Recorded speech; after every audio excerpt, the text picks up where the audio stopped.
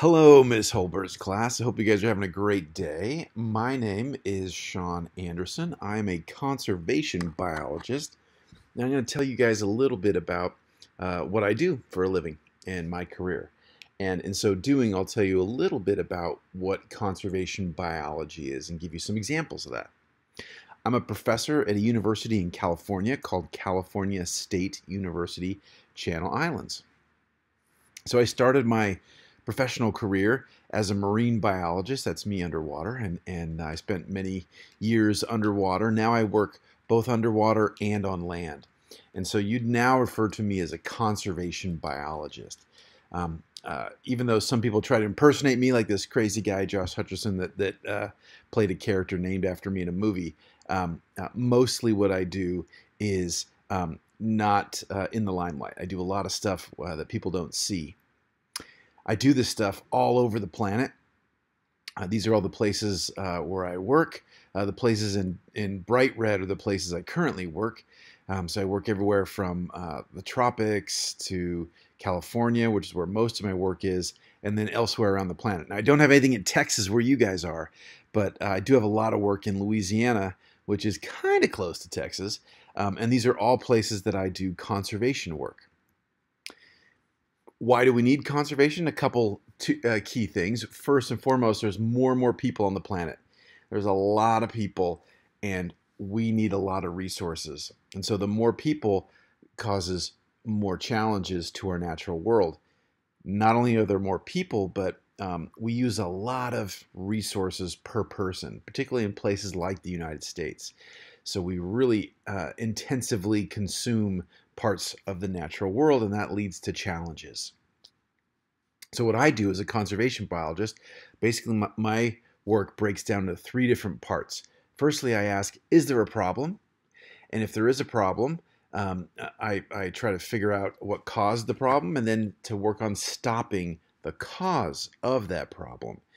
Once we've stopped the bleeding, once we've stopped the thing that's causing the issue, oftentimes we have damage. We have fewer animals, we have pollution in the water, what have you. So then I work on trying to repair that damage. And all three parts of these are different elements that conservation biology addresses. Sometimes to do our work, we have to look way back in time. For example, what was going on during the Roman Empire, for example. Other times we look back in time, but maybe not quite as far back. So this is some work where we're looking at how people behaved about 100 years ago. In this case, in Hawaii, and looking at how people surfed and how that influenced the natural world.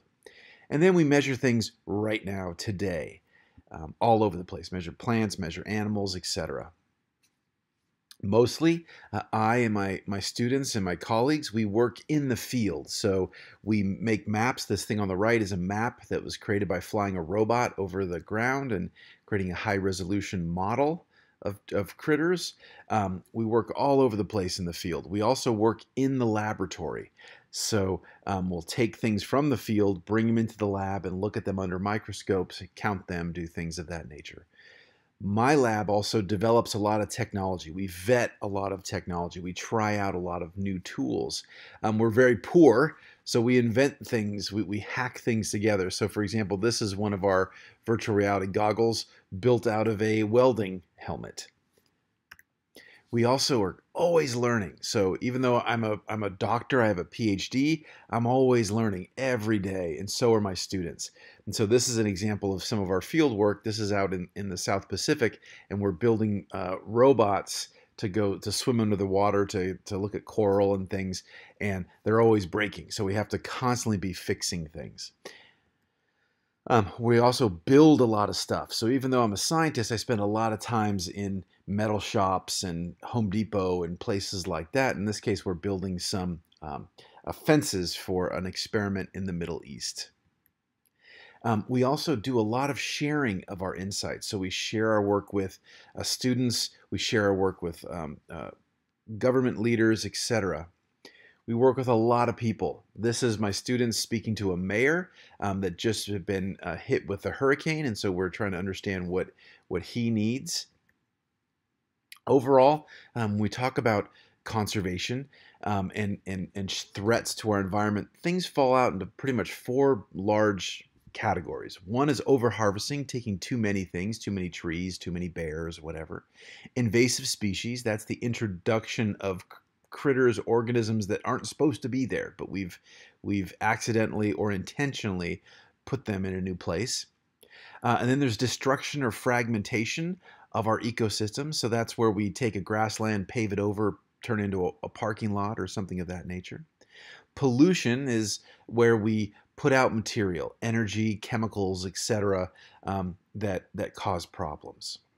So all of our work touches on one or more of these things.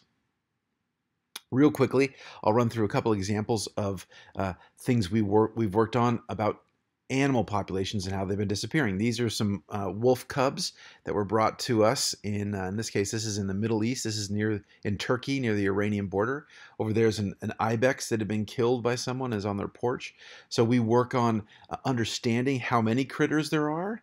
So this is a project where we're tagging grizzly bears and putting radio collars around them so we can watch how they move and understand how they move, and then therefore create better parks and protections for them so they don't so they're safe and people are safe. And it's actually a lot of fun. So in this case, this bear is tranquilized. Right after this, he's going to wake up and run back in the forest. We work on a lot of iconic critters. This is what's called a California condor. And so you can see over here, this is how big a condor is, with a group of elementary school kids holding it up. Hugely important to our native peoples, to our sense of who we are in California. Condors are on our quarter. Huge. They used to be all over the place. This is a map of the U.S. in the Pleistocene, so about 20,000 years ago. And this light green is all the territory of California condors. So they stretch from you guys in Texas up to New York, up to Seattle, all over the place.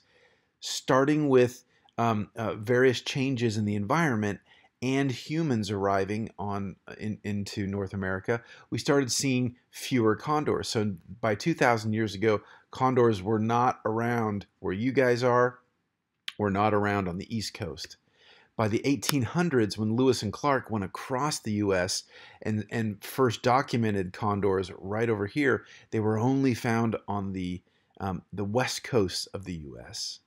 And by 1979, they were only found where my university is in Ventura County, California. By 1980, we were down to only about 20 individuals alive in the wild.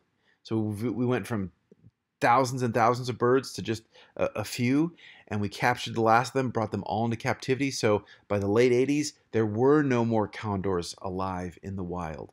We took them into zoos, we worked on breeding them, and started releasing them in what's called captive rearing, and it's worked fantastically well. So we now have almost 1,000 condors now all across California, Arizona, Mexico, etc. So the fantastic conservation success story. We've had similar success with things like mountain lions, and we are working to make sure that other critters don't have as big a problem. So in this case, this is some work we're doing with manta rays in Hawaii.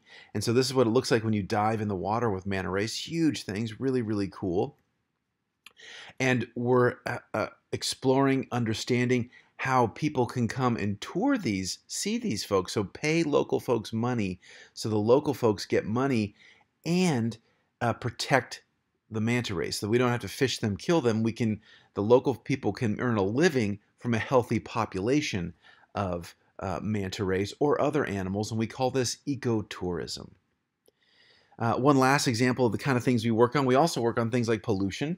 And so, for example, we do a lot with plastic pollution. This is an ad from the 1950s where everybody thought plastics are great.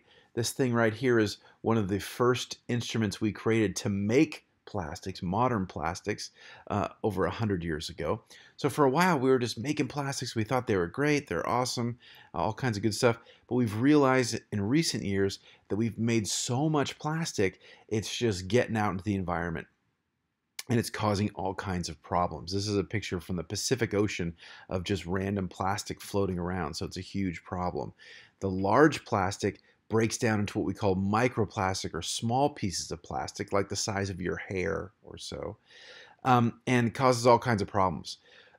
we see that people really like to use plastic. And in fact, during the COVID pandemic, we've actually used more plastic. So when we survey people, about half people that we ask say they're using more plastic now than before the pandemic, and only about 20% or 1/5 of people say they're using less. So we seem to always be using more and more plastic. There's so much plastic on the planet now that it's actually in our air. So this is some work that my lab has been doing, and we've been measuring how much plastic is just in the air that we breathe. And it turns out there's actually way more microplastics in the air. What does this mean? This isn't good, but what does this mean for us? We're not entirely sure. We're still measuring this stuff. So a lot of conservation is also figuring out unknown things, figuring out brand new challenges. How can we understand what the problem is? How can we stop the problem? How can we fix the problem? When we're done with this, we communicate this to all kinds of people. We talk to the media, and we talk to people like politicians. In this case, this is the mayor of Los Angeles. And in this case, this is Los Angeles. Now, you guys in Texas might not think of this as being Los Angeles, but this is the Los Angeles River. And so we're working on another example of things we're working on is trying to restore habitat, restore rivers and grasslands, etc., to be in a more natural state, in a healthy state that's better for people and better for nature.